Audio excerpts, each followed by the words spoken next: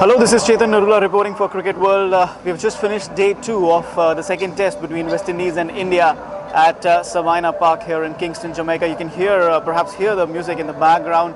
You know, after the play gets over, we have a bit of a music going on in the party stands in all the stadiums here in the West Indies. That's cricket in the Caribbean for you. But let's talk about the actual cricket on today's play. Lokesh Rahul scoring 158, his highest individual score in Test cricket, and his third overseas Test 100. He's scored 3 Test 100s. All of them have come outside India. The first one in Sydney, the second one in Colombo, and now the third one in Jamaica. So he's turning out to be a bit of a specialist player.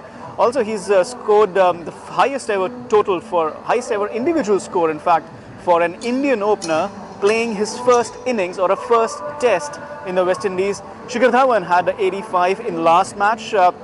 Before that, Ajay Jadeja had 90 odd in 96, and Sunil Gavaskar had 65 in the historic 1971 series. So a bit of a good start for KL Rahul in terms of history. He scored 158 today, put up 2 crucial partnerships with Cheteshwar Pujara and Virat Kohli. Pujara doing a lot of hard work, toiling, playing a lot of dot balls. He took 35 deliveries in the morning to get off his overnight score. Scored 2 runs of 35 balls in the first session of in the first hour of play, in fact, and scored 46 runs. Yes, 46 runs in the first innings, which came off 159 balls and had just the 4 boundaries. So he would be disappointed to be run out just before his half century. He did all the hard work. He's been in, like he said, he's been in good form, but the runs are not coming, the milestones are not coming. And I wonder if Murali Vijay, if fit for the St. Lucia test, that is the 3rd test in St. Lucia, and if with KL Rahul scoring runs, what might the combination of the top order would look like. But that's something for later.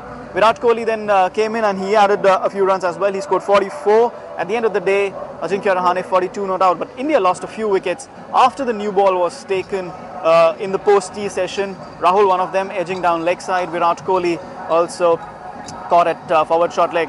And then R.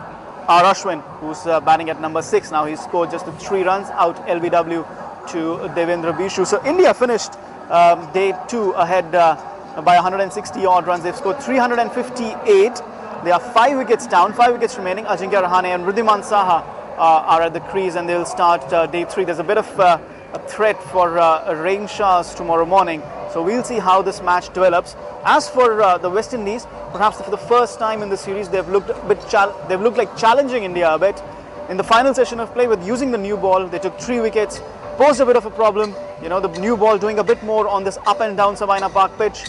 And at the same time, we also have to give them credit for bowling a tight line throughout the day. Only 230 odd runs coming for India in the entire day today. So they kept it tight, didn't let the Indians get away like they did in the first test, and that was key for West Indies' plans of delaying the Indian declaration as much as possible.